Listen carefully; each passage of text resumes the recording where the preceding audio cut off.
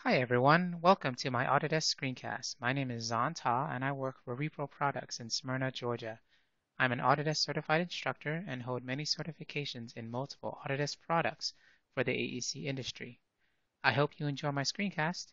If you'd like to see more of my screencasts, please search for VAR 2015, that's VAR 20 wall in Revit.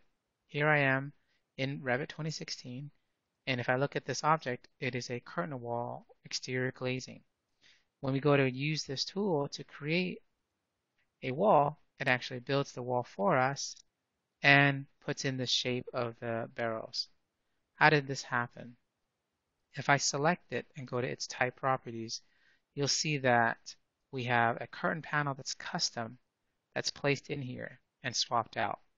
There is spacing for vertical and horizontal grids and no vertical or horizontal mullions. So let's drill down into the families and look at the curtain panels.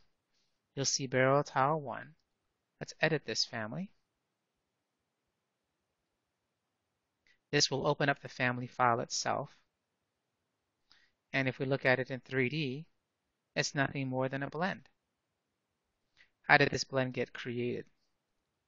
If we go to the floor plan view and select it, we can click edit the blend, modify that blend. We can edit the top or the base. If I click edit the top, it's this shape here on a particular reference plane. If I select edit base, it's a different barrel on a different plane. And if I look at it in 3D and zoom in, you can see that if I click edit the top, there's a different one.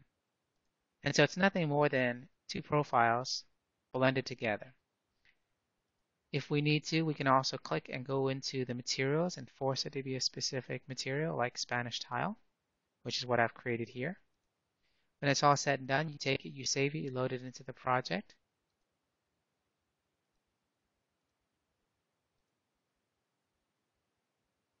And when you're back here in the project, select that curtain wall and go under curtain panels and swap it out for the one that you created earlier.